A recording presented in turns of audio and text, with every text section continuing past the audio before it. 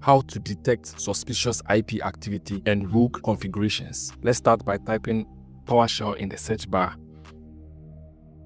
and running PowerShell as an administrator. The Get-NetIP address detects unauthorized or unusual IP configurations like rogue IP addresses assigned by malware, and also pinpoint public or external IP addresses being used for communication with suspicious servers. You can expect the subnet mask and address origin to detect if the configuration was altered by malware or an attacker. Type Get-NetIP address. Select object. IP address shows both IPv4 and IPv6 addresses. Prefix length helps determine the size of the IP network. Address origin indicates how the IP address was assigned. Prefix origin shows how the subnet prefix was determined. After execution, take note of the address origin and prefix origin.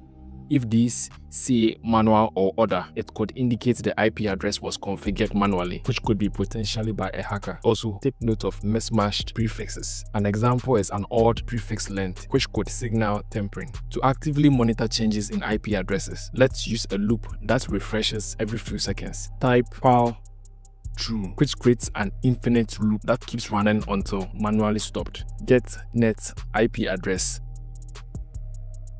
Format table formats the output into a table for better readability.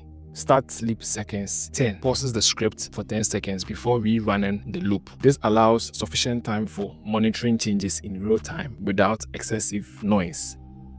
This script will continuously display the current IP address information every 10 seconds. It will help identify real-time changes caused by malicious software. This script is simple, yet is a powerful way to expose potential hacker activity by continuously observing network changes. You can cross-check these IPs with known malicious IP databases like VirusTotal or Abuse IPDB, which are trusted platforms for checking IPs against malware, phishing, and other threats. To stop the script, press Ctrl+C in the PowerShell terminal to stop the infinite loop.